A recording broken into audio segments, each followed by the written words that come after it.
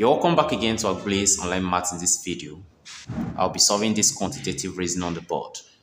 This is Lantern Quantitative Reasoning Book 6, Test 1. The first page in this Lantern Quantitative Reasoning. Most schools will be coming back for a new academic section tomorrow, especially schools in Lagos. So I'm sure this video will be of help to some students and also teachers. So if you want me to be solving this quantitative reasoning ahead of you, kindly help me to share this video, comment, and like the video so that it will encourage me to do more of these videos. I'll be doing the video ahead of you. All right. So this is the first page in this Lantern Quantitative Reasoning. The first test, test 1.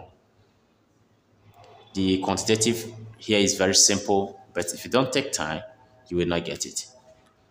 Now we have 3 here, we have 8 here, we have 5 here, and we'll have 12 up. How are we going to get 12? Say 3 times 5, which is 15, minus 8 is not giving us 12. How are you going to get 12? This is a very simple thing. For you to get 12, this is what we are going to do. We are going to multiply all the down numbers. That is 3 times 8 times 5.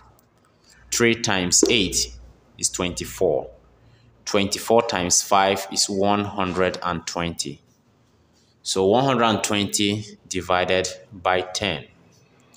Remember, this 10 is constant. So 10, 0 will cancel 0. 12 divided by 1. Your answer is 12. So this is how to get the 12 up there. The same thing here.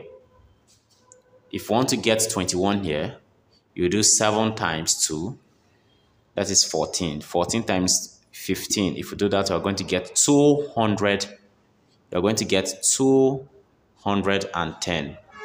14 times 15 is 210. 210 divided by constant 10. 21 divided by 1. Your answer is 21. So this is how to get 21. And this is how to get 12. So now, if you want to get 3 here, what are you going to do? Still the same thing. It's very simple. Just do 12 times 10. That is 120. 12 times 10 is 120. 120 divided by the remaining numbers. Let's assume we don't have 3 here at all. We don't have anything here. Hope you can see. So you just times 12 by the constant 10. That is 12 times 10 is 120. So 120 divided by 8 times 5, which is 40. 0 cancels 0. 12 divided by 4. Your answer is 3. This is how to get 3. If you want to get 8, you still do the same thing. You do 12 times 10 divided by 3 times 5. If you want to get 2 here, you do the same thing.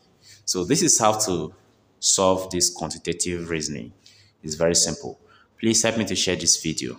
Thank you, and God bless you.